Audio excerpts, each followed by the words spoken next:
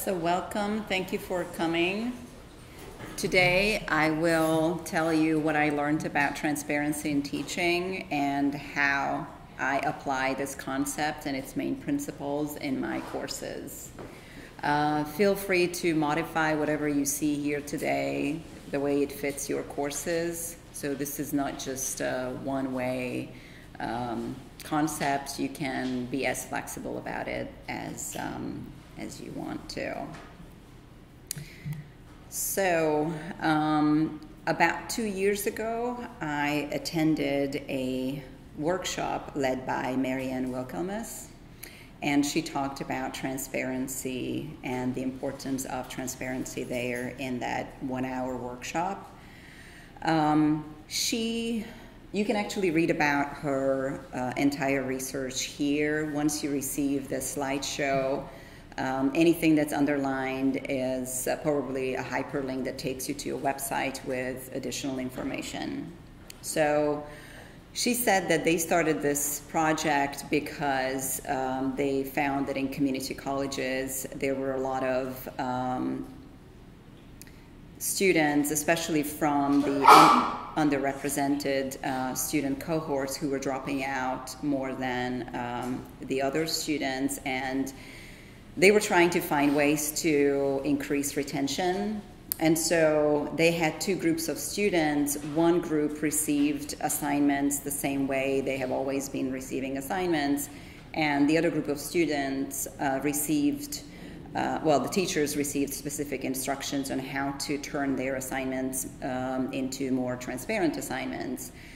And they found that those students who received instructions which were more transparent actually stayed and didn't drop out and completed those courses more successfully. So they thought, well, if it works for them, we could probably start spreading the word and telling everybody to join in and teaching with transparency.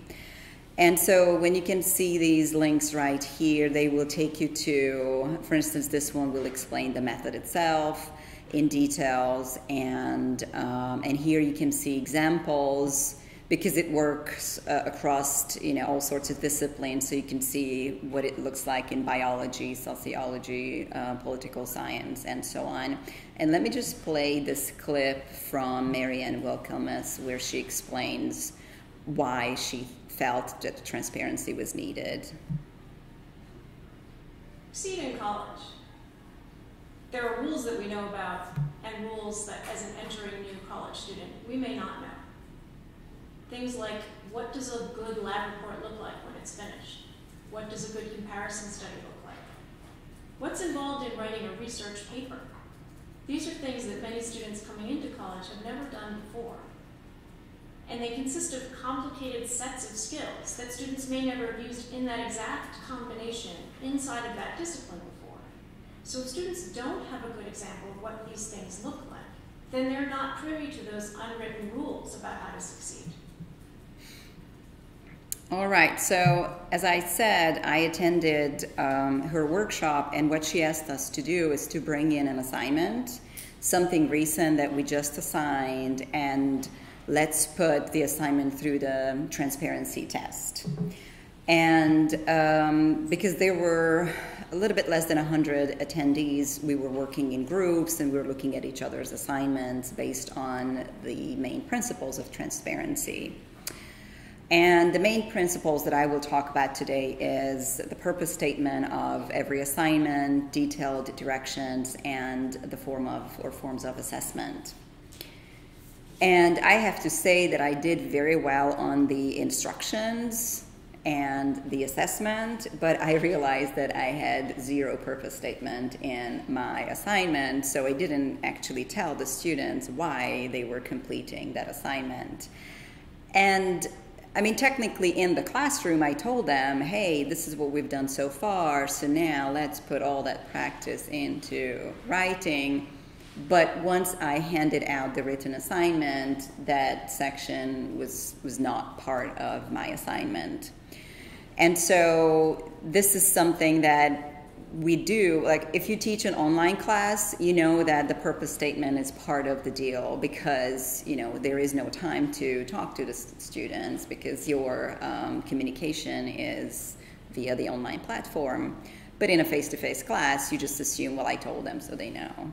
And that's not necessarily true, because they might be doing something else on their laptops or on their phones while you're explaining the why or answering the why question. And so let me just play another brief clip from Marianne Winkelmes.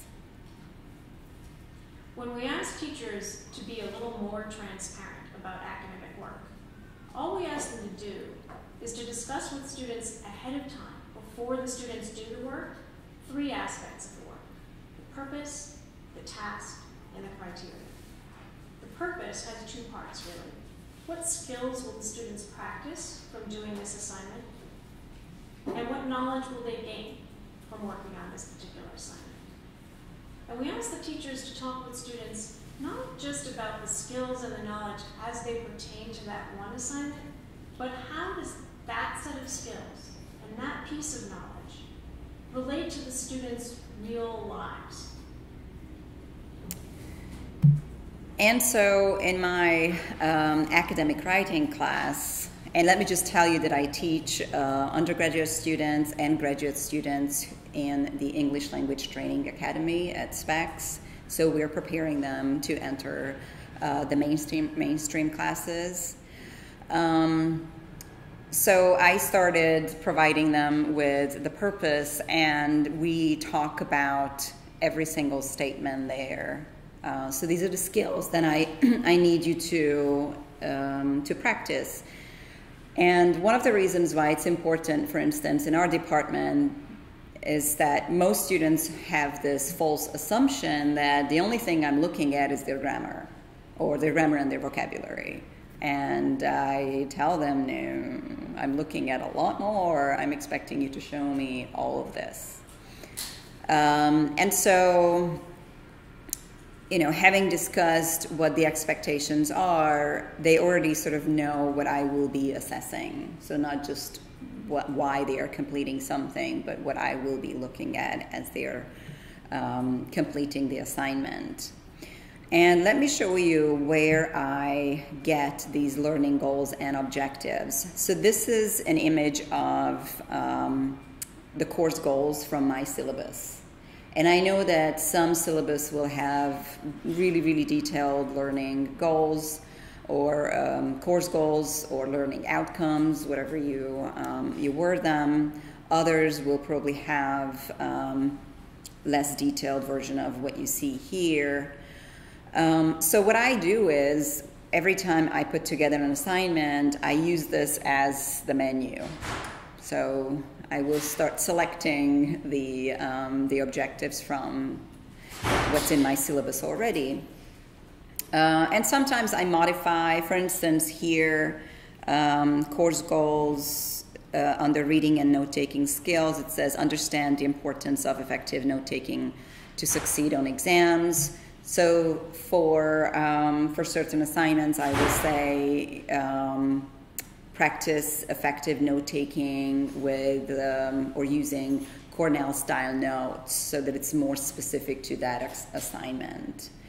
And I would say that if you don't have such detailed course objectives or learning objectives for your course, it's probably good to sit down with your colleagues and come up with a long list, a detailed list, because it really, really helps you as you put together the assignment, and especially the purpose statement.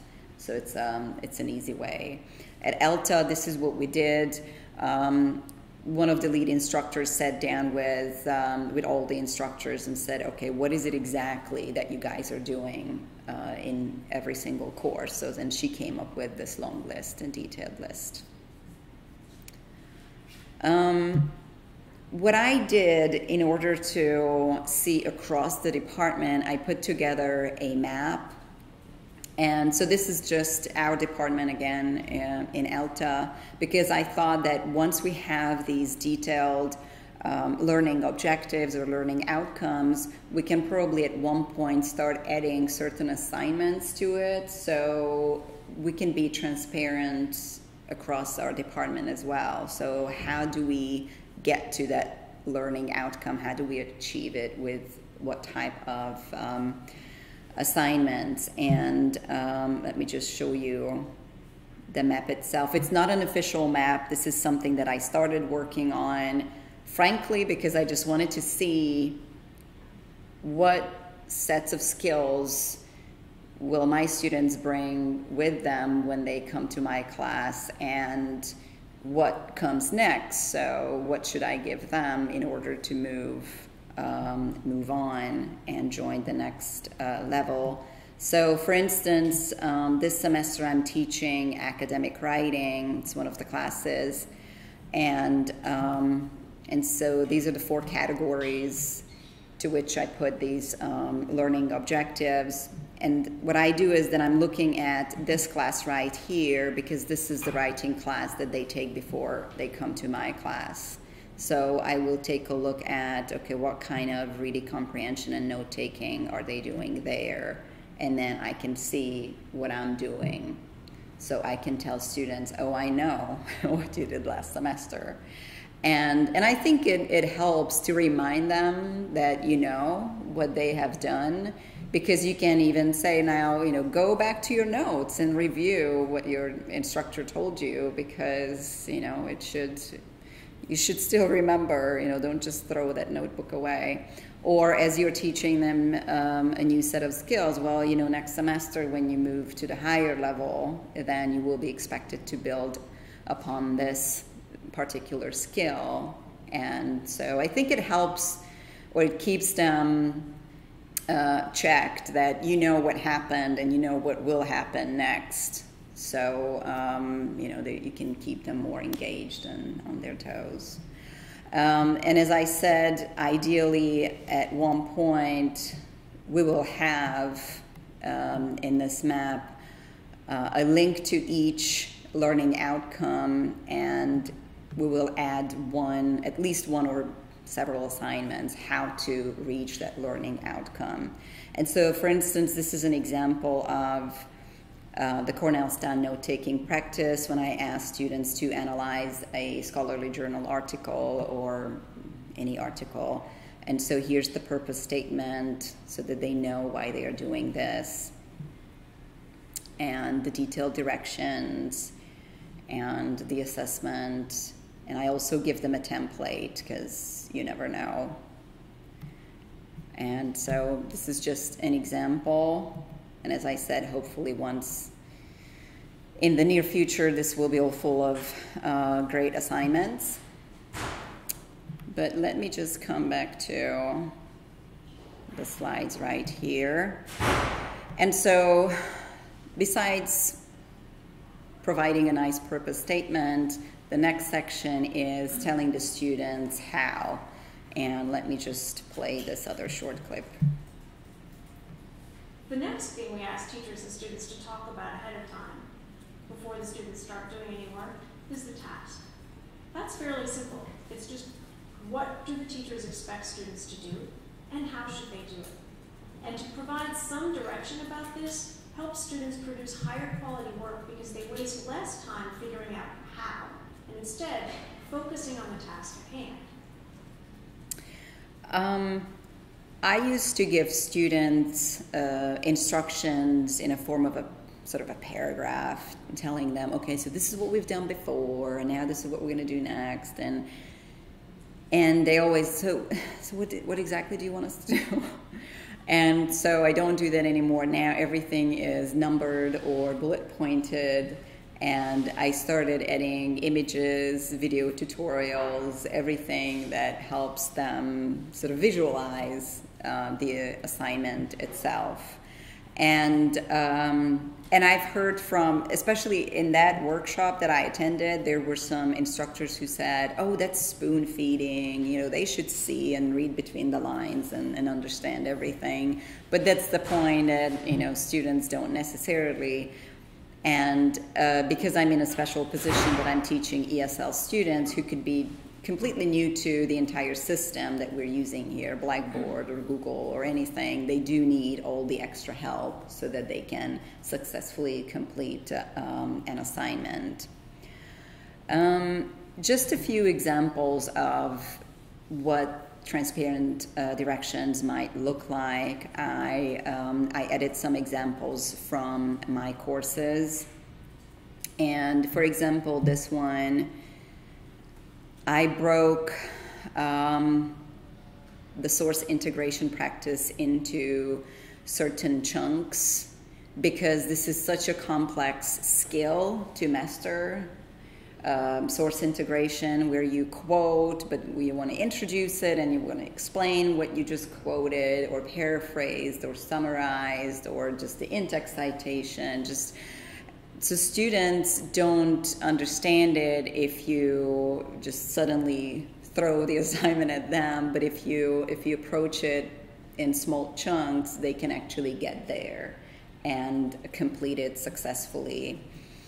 And so, this is just one way. When I ask them to watch video tutorials and then create checklists based on that, and of course, then we have the activities. Everything is, colored, so we can always identify certain parts of a quote sandwich, let's say, and just to make it nice and visually appealing.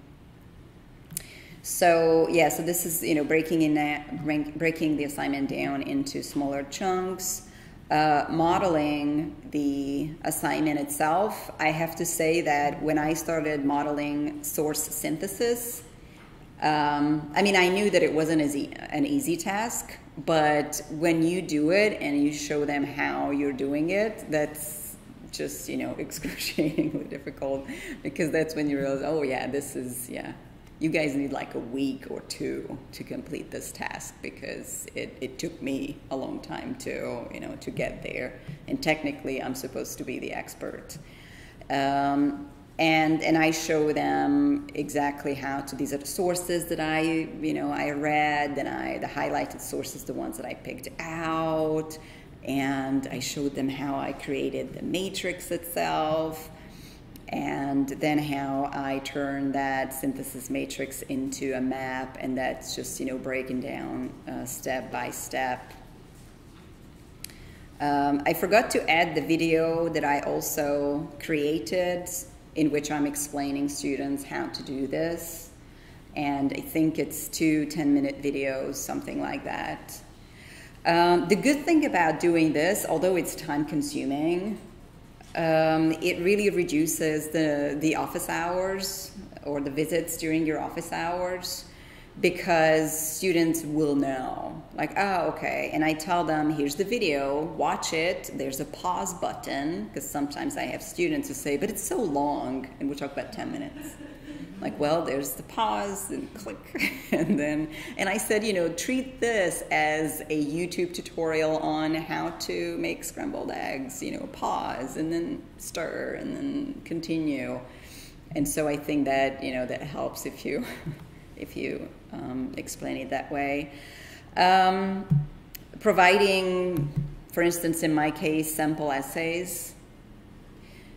They don't know what a rhetorical analysis is, so this is what it looks like. And I tell them this paper is 100%. So this is an A paper. And I also show them, not just the A papers, I show them the 50% paper. Like, see, I gave the student 50%. And so we talk about why, certain assignments didn't get 100%. And so they have something to compare their work to. And it really didn't take me that long to compile this. I just had to talk to my students that I taught before, like, hey, can I use your paper? And of course, yes. Even the 50% said yes? Well, I didn't tell her that I was gonna. And there are no names. Yeah. So, but she was like, yeah, sure. I'm like, okay, thank you. So I got the permission. If I ask them to create videos, then I ask, again, students who have done videos before, and just, can I use the example? And they always give you permissions, because it's, just exciting to be asked.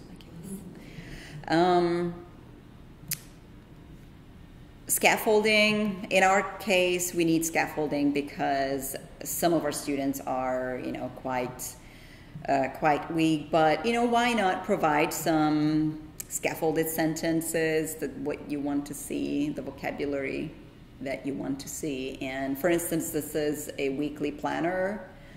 I ask students to plan the assignments that I'm asking them to complete during the week. And they always think that it's totally unnecessary, and I let them think that. But I want them to give me a planner in which they show me what they are expected to do in my course that week, just that week. What do you have to read? What do you have to watch? What do you have to write? And complete it.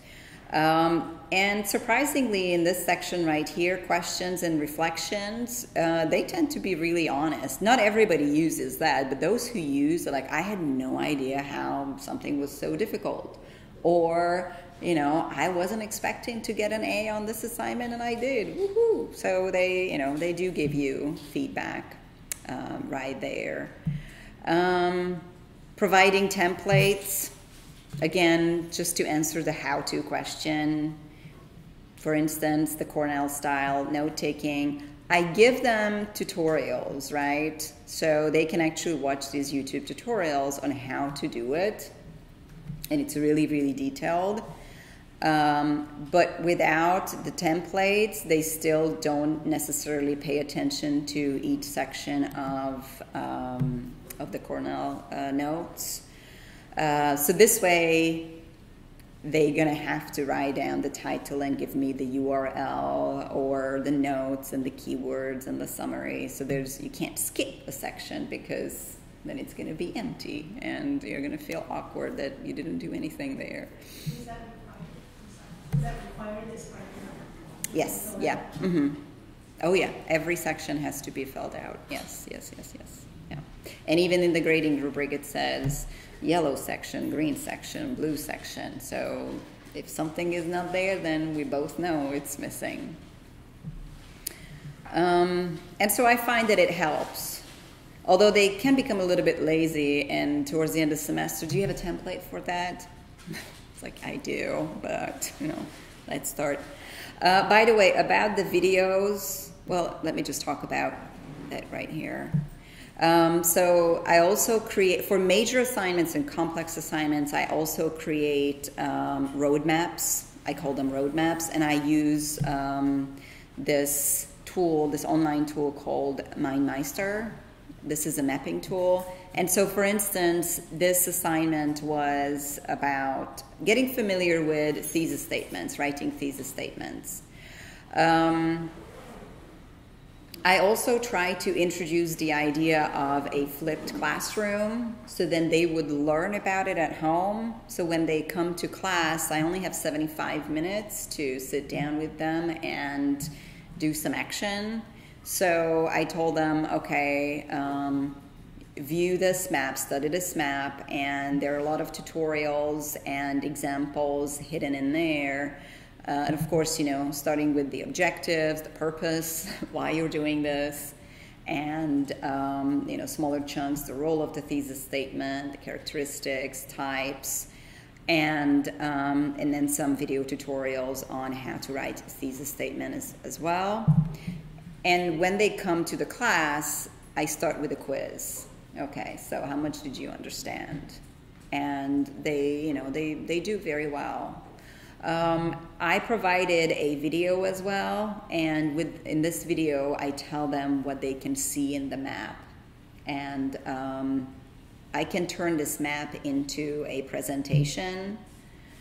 And so when I made the video, this is what I did. So I turned the map into presentation slides, and I explained what they can see, what they can find. So this was their homework, and like I said, in class, I quizzed them. At the beginning of the semester, I give them a lot of videos that I provide, and I prepare these videos just explaining what the homework assignments are. And again, my students are new to Blackboard, they are new to Google, they are new to a lot of tools. So they need all the extra help. And so I literally tell them, this is where you click, this is how you open it, this is how you copy and paste. But towards the towards the end of the semester after midterm, those videos are not as often, because I also want them to be able to transition into their mainstream classes where not everything will be explained and broken down into teeny tiny details. And by then they should be able to use Blackboard and Google and other tools in the classrooms. So there are fewer videos towards the end of the semester. For recording the screen, I use Screencastify because it's a handy tool. It's a Google Chrome extension, and I ask my students to record their screens and explain certain assignments. For instance, when they do their source synthesis, they have to explain how they group their sources and how those sources are connected.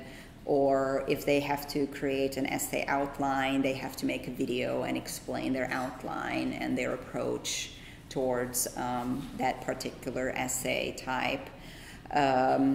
And right after midterm, I just ask students, okay, where do you learn about using Screencastify? And by then they say YouTube. So by then they know everything goes through YouTube, and there are the tutorials. So again, you know, they've learned that in the first, 8 to 10 weeks. So we're getting to the third part of transparency, and that's the assessment. So let me play the final clip from her. The last thing we want teachers and students to talk about explicitly together before the students start working is criteria. We ask for teachers and students to come up with some sort of a checklist of expectations. But that's not enough. In addition to that, we want for students to see examples of what work looks like when it meets those expectations, and sometimes when it doesn't. Right, so just let me start with the final statement. Those are the sample essays that I normally provide so that they know what it looks like when it's an A or when it's not quite there yet. I will talk about checklists and grading rubrics, but let me just highlight the importance of Blackboard Respondus Lockdown Browser. I don't know if many of you have used it before. I also consider this as part of the transparency business because students don't always understand that when you have 25 tabs open on your laptop, you're really not focusing. And so when they have to do some in-class work, this is what I use. So I have them go to Blackboard through the lockdown browser, and literally what it does, it locks down all the other browsers, so they have to focus on the assignment no matter what. And of course they don't always like the idea, but I tell them it's for you so that you can focus better, and this is for your benefit. And also it's,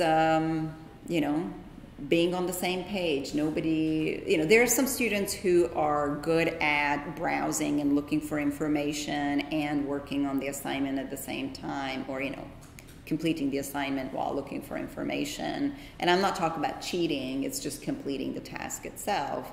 Other students are not very good at that. So I just give everybody the same amount of information, and there you go, start working.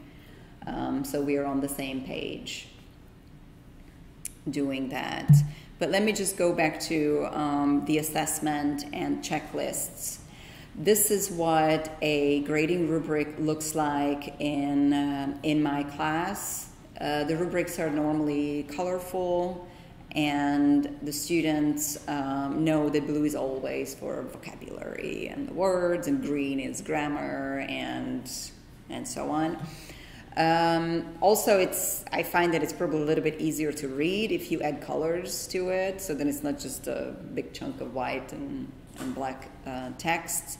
I tell students that a grading rubric is your checklist, and this is for me to give you feedback. So it goes both ways. They have to look at the rubric before they start working on the assignment. And I often ask them, okay, look at the rubric, now prepare a checklist. Give me a checklist. And of course, you know, if you're tricky, you're just, you know, copying and pasting, but there are some who just paraphrase and make it shorter. I put the possible points here, and then once I give them feedback, because I use the color red for concern, then I'll just put the red here, and then proficiencies in green, so they can definitely see if it's more green or if it's more red once they receive my feedback. So if you see more red, it's probably not good news. And if it's more green, then it's yay. Based on what they see there, they have to revise their work. I always give 10% for revision. So it's enough incentives to actually do the revision, but it's not going to turn a D grade into an A minus. So there's a difference. Sometimes I provide rubrics with a lot of hyperlinks in them. So if I say make sure that you use voice markers, then once they click on voice markers, they go to that website and they see what I mean by voice markers. And they just use that as an important resource. Or if I say, you know, signal words, have a variety of signal words, again, they can just click on that and see what I mean by that. Sometimes I have YouTube clips or tutorials. Okay, what is an annotated bibliography? Oh, not that one, sorry. Here. And they can see it. Again, just getting the information before they do the task.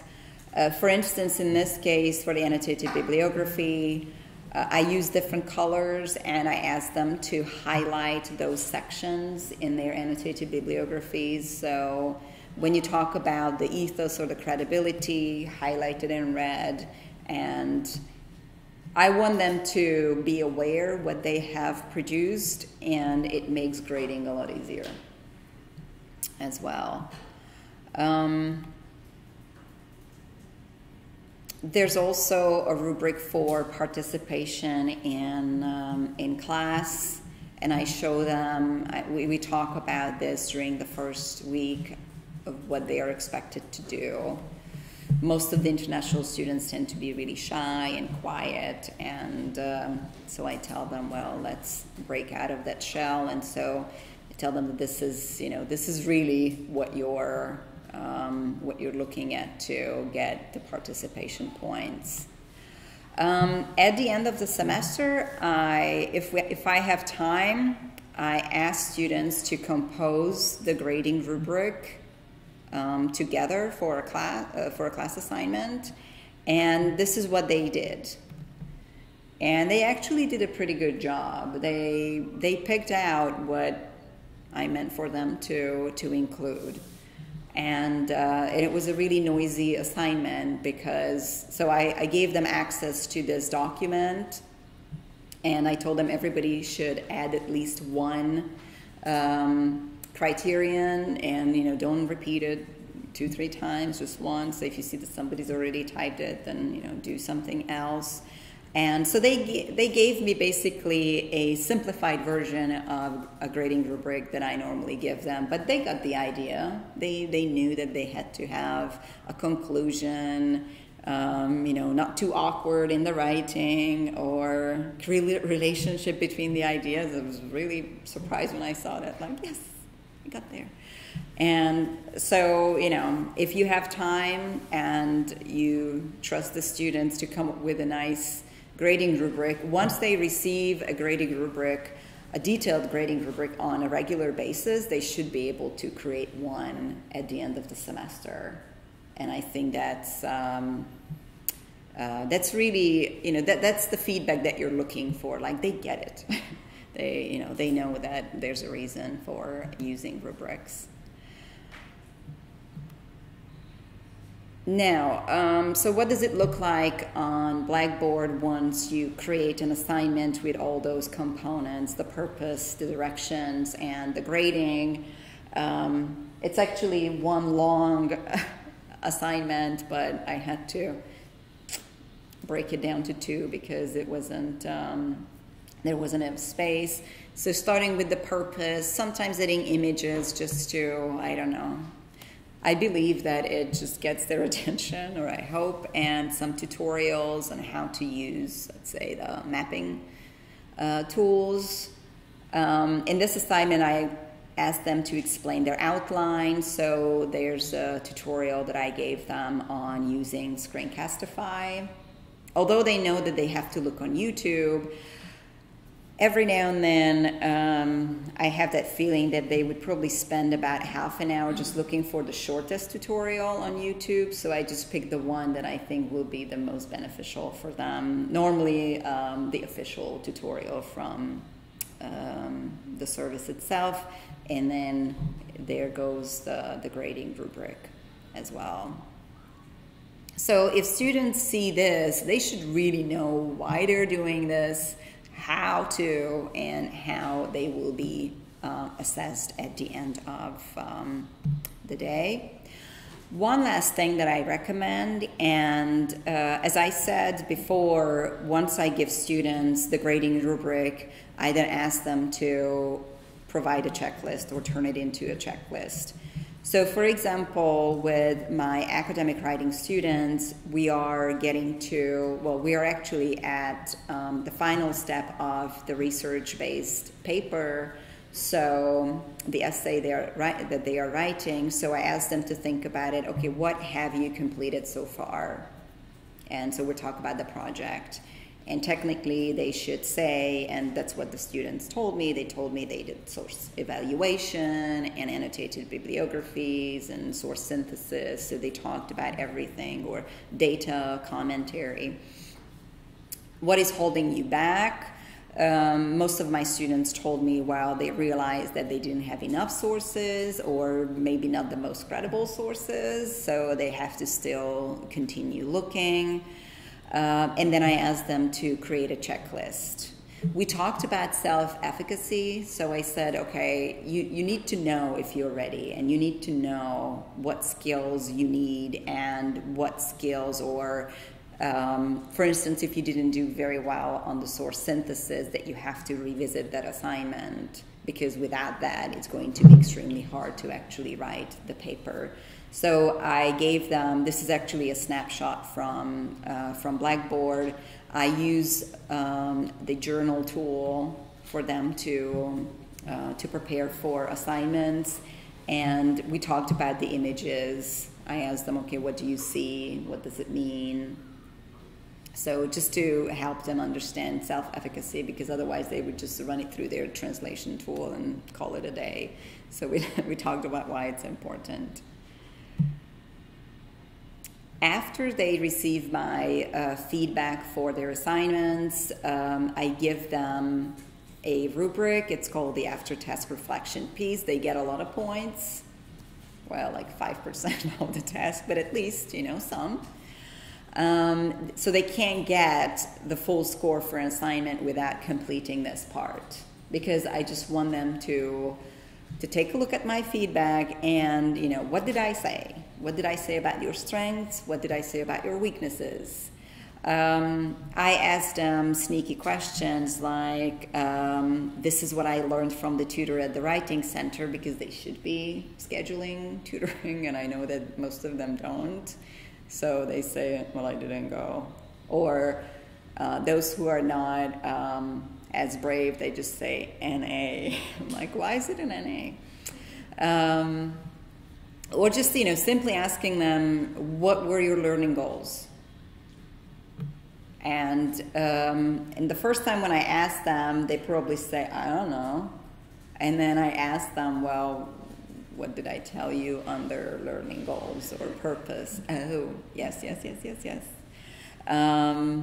And, you know, honestly, where do you think you can use this new skill? Is there anything that you're still confused about? And we can have because I asked them to use Google Docs for their assignments, we can have a nice conversation in the margin. So I ask follow-up questions, and then they respond.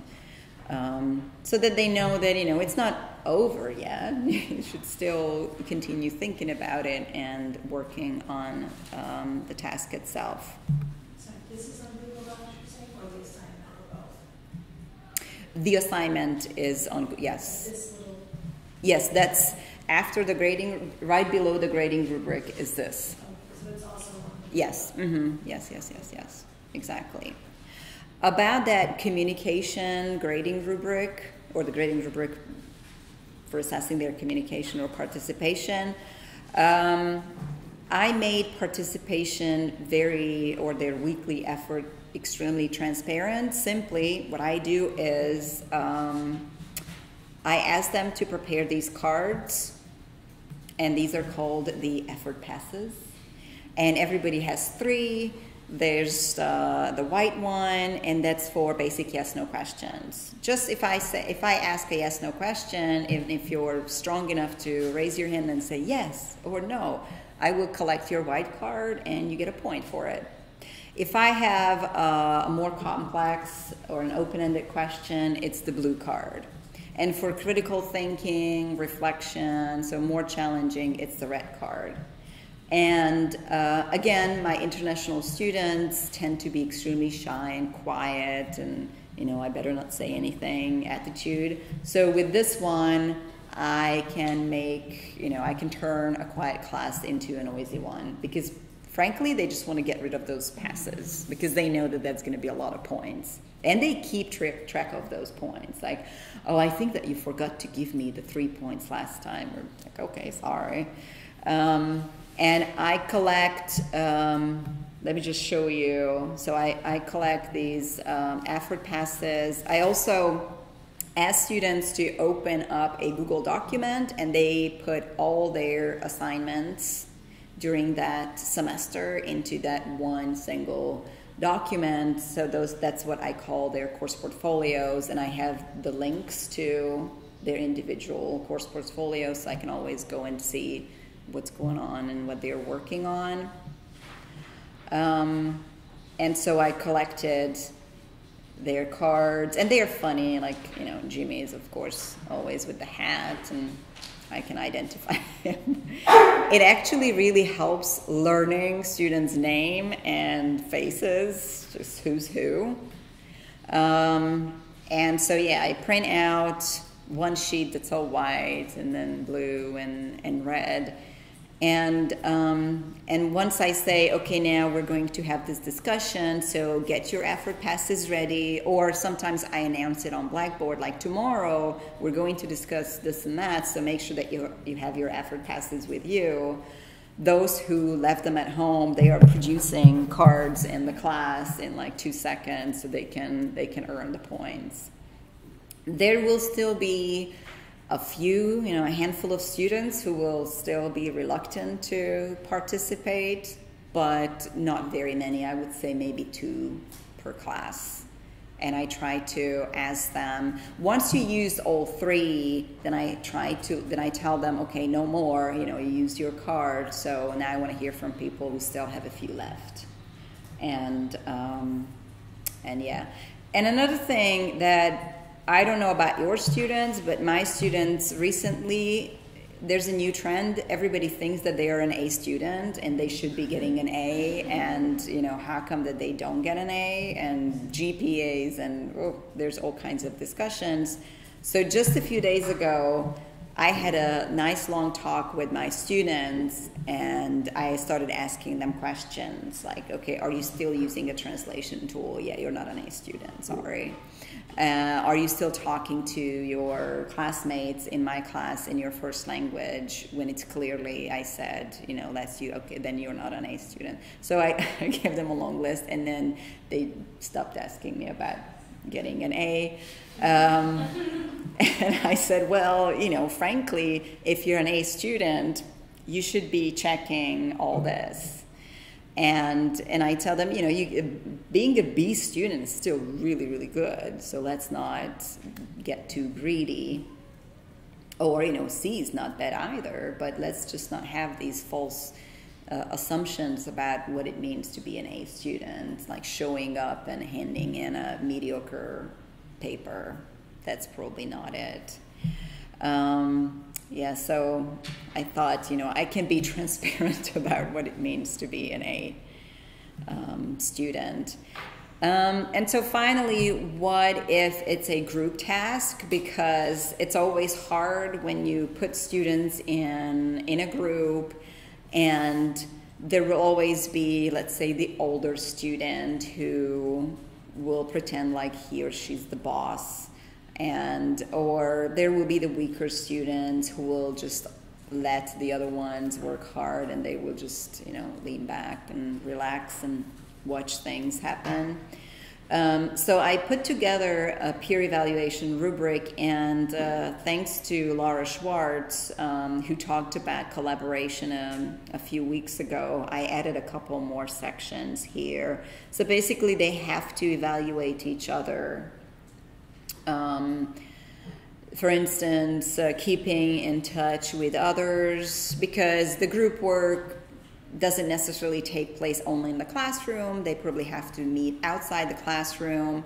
They have to collaborate either via Google Docs or texting or some other way. So they will be grading each other, you know, who in your group was doing everything above and beyond, satisfactory, or doing the bare minimum. And I do tell them that if your overall evaluation is that you were doing the bare minimum, it's probably going to be minus 25% on the project. But they will tell you honestly if somebody was really not doing anything or doing much. Although, again, thanks to Google Docs, you can always see who's doing how much work, because when you click on full history, you can see the students, and there will be a color next to their names, and you know, the colors will show you who completed how much work. And I show this to the students, like, by the way, you know, we're using this tool, and it's great because you can really show how much you did. And so Laura Schwartz talked about these two questions. Would you work with these other students again? And would these other students work with you ever again? What do you think? And they really don't like this last question, is what I found. It's like, what do you mean? Why would they not? I don't know. You tell me. And so that's, you know, that's an important part of it, I learned, and it's very helpful. So, so this is basically it. I hope that I gave you some ideas to take away and perhaps transform some of the assignments into more transparent assignments. It's a lot of work and it's a lot of effort, because you really have to think, you have to type up everything that you used to just say, and now it's, you know, it's written down. And if you want to take the next step and create a video explaining all of it, then again, that's another 20 minutes of your time. So thank you very much. If you have any questions, please let me know. You can even email me. And like Anna said, you guys will receive these slides, and it has a lot of hyperlinks to Marianne Winkelmes' methodology and research in detail. Yes? So you've given these students a lot of guidance, but there's also a lot for them to read. And so the way that you check to see if they're actually reading, you have them do little checklists. Yes. Or respond to your group. So does that does anybody complain about there's a lot more to do? And in the end, there's less for them to do because they know what they're doing. Mm-hmm. I understand that, but do you get any feedback from students? Okay, this is too much. Because students compare classes, especially in our department, because we have like 700 students. They do compare instructors, and well, there I didn't have to do that much, and I'm like, well, you know, good for them, but here you do. So sorry. But I think towards the end, they, you know, they realize that it's for them. You know, I tell them, look, this is, you know, +1 assignment for me to grade, or you know, to look at. So those journal entries, I mean, those are fairly easy to grade because I'm not grading their grammar and vocabulary there. I just really want to know, do you understand what you have to do? Did you really read something that I assigned? And that's, you know, that's fairly quick. But yeah, I mean, it adds on a little bit, but I think they can't really fake reading something, or they can't just come to class and just see what the other people are doing, so that, you know, it helps them. Any other questions? No?